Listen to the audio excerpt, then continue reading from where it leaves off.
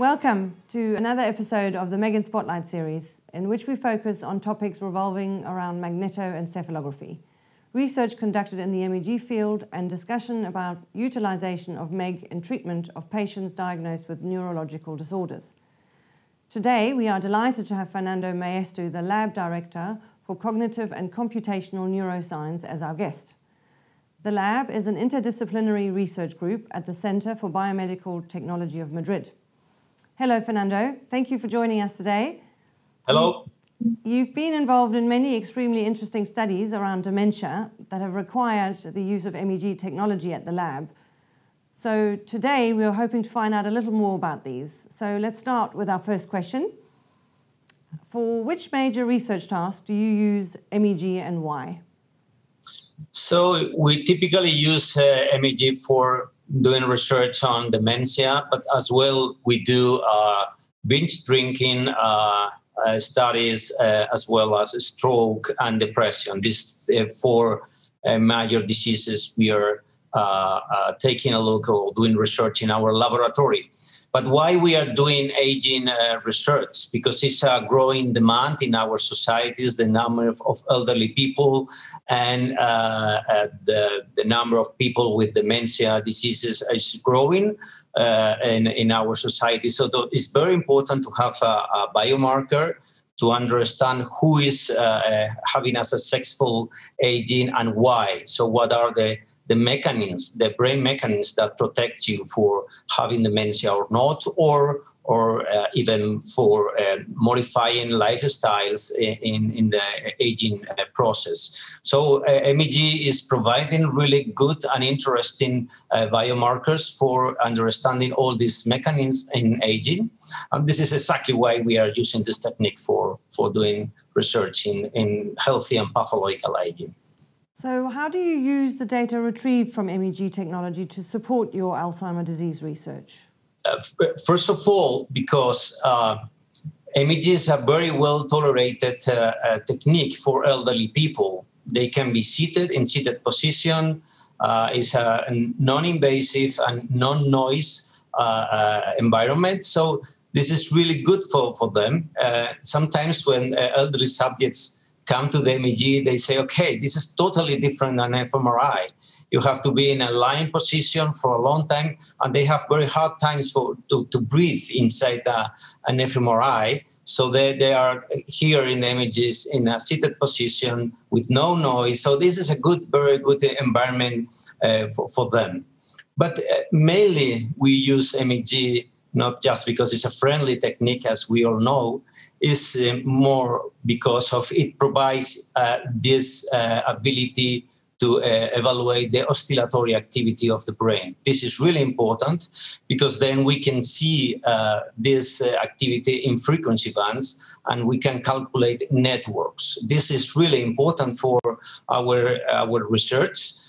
Because the functional network disruption is a clear sign associated with cognitive decline. So if the brain cannot communicate in the normal way in between different regions, then the subjects will experience memory problems, executive functions problems, or language problems. So the functional network disruption is clearly linked to cognitive decline. This is why we are mainly using this type of analysis.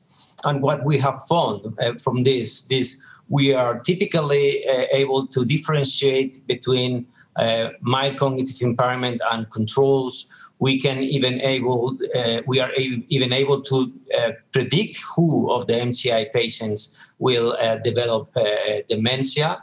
This network disruption is really well correlated with tau protein, amyloid proteins, brain atrophy. So it goes very well with the typical biomarkers of the disease. And we even have found recently alterations of these functional networks in relatives of Alzheimer's disease patients. They were in their 50s and even 20 years before the typical age for the development of dementia. They saw already some network disruptions, not as hard as MCI patients, but it is a way to say, okay, we can even classify people for clinical trials based on network disruption. So how do you see the future of MEG progressing in comparison with other neuroimaging techniques, including EEG? This is really a good question. So what we need in dementia is a good tool for a non-invasive tool, I will say, for diagnosis, prognosis, and as well for tracking the effectiveness of the interventions. This is really needed for in the dementia field. If we compare MEG with EEG, EEG is a great tool, I have to say. There is no doubt about that.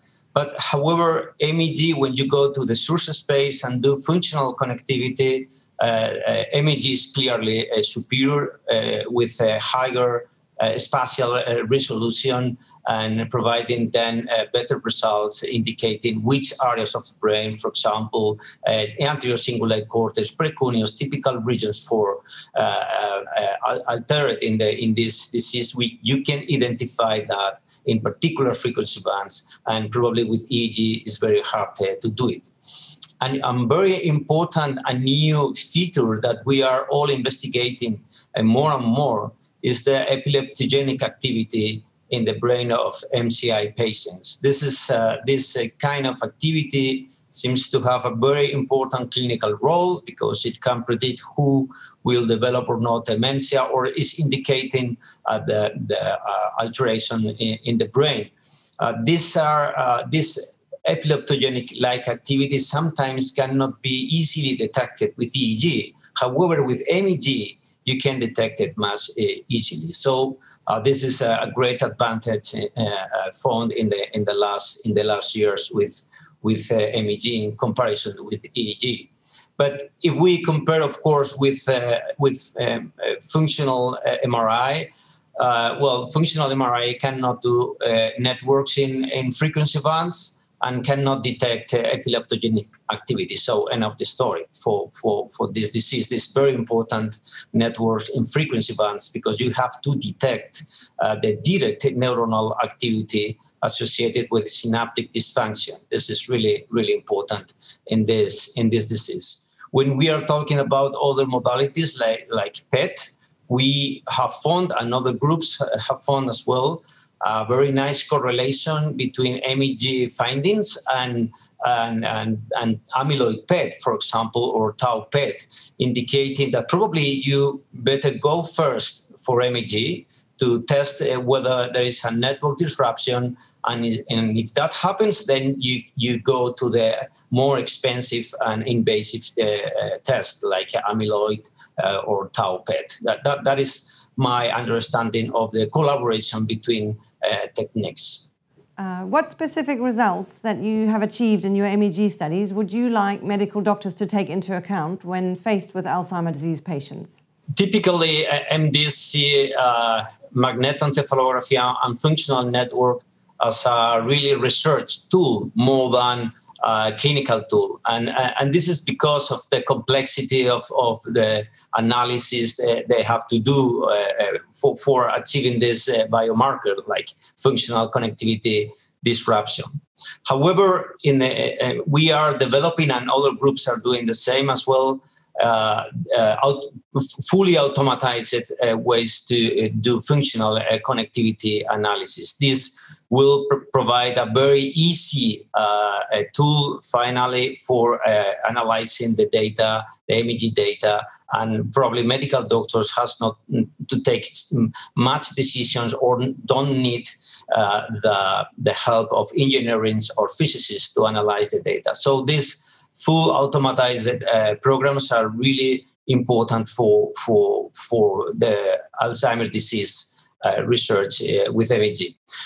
Actually, the European Union have found us a project, a 14 million euro project for doing exactly this, to develop a full automatized method for network analysis in Alzheimer's disease. if this project comes with a really full automatized tool, that will be a great advantage, and medical doctors will use this a lot. That is my feeling, because then they can easily interpret the results, but probably they cannot do the analysis by themselves. These fully automatized protocols will help a lot for having MEG in the clinical scenario. And have you seen evidence of medical professionals using MEG data when treating Alzheimer's disease patients? And do you know what the outcome was? This is very interesting, because more and more MDs are trying to look for new biomarkers. This is because other biomarkers they have been using are not as useful or do not provide very good results in early stages of the disease. So when the diagnosis is very hard, is in the very early stages, when the patients start with subjective cognitive complaints and things like that. This is really hard to, they don't have brain atrophy. Sometimes they don't even have yet amyloid deposits. So they need something else. So they are starting asking, at least in our environment, can you provide some other data? Can you provide some other medical evidence of disease? Because we don't have anything. I mean, these subjects that are complaining about their memories, they perform perfectly on neuropsychological tests. So they need something else. And we know these people that complain about their memory, a high percentage of them will develop MCI or Alzheimer's disease at some point in time. So they need something else. So probably MEG could play a very good role in really early stages of the disease when the diagnosis is hard and there is no other alternative. So, and the last question we have today is, how would you describe the future of MEG technology in your research field, and what are your plans in relation to extending the use of MEG in the lab? I see MEG as a great tool for the future. I mean, for the present, but probably for the future. I mean, the fact that the maintenance costs have been reduced a lot for the reduction of helium consumption, as well as the development of these automatized tools for clinical diagnosis. I think both together are helping a lot for having new clinical applications. And this is very important. MEG has to go beyond epilepsy, is playing a really good role in epilepsy, but has to extend its role in other clinical neurological disorders. And I think dementia is really a good one, because there are still a lot of confusion for diagnosis in early stages. And more importantly, MEG could be a great tool for tracking different interventions in clinical trials. So if some laboratory is developing a good drug for this disease and they wanted to use it in early stages, MEG is a great tool for tracking and evaluating the successfully of the intervention, as well as in non-pharmacological interventions like physical activity, diet, or cognitive therapy. MEG is as well a great tool for evaluating the improvements of these changes in lifestyle. So I see MEG as a great tool for cognitive disorders in general, and specifically in dementia. Fernando, thank you so much for taking time for us today. The number of people with Alzheimer's disease, vascular dementia, and other types of dementia is set to double over the next 30 years, so your research offers hope. It is only through the research that we can understand what causes the disease and develop effective treatments, improve care, and hopefully one day find a cure. It was an extremely informative insight into the world of MEG utilization at the Center for Biomedical Technology of Madrid. So thank you very, very much for your time today. Thank you very much for inviting me. Thank you. Thanks.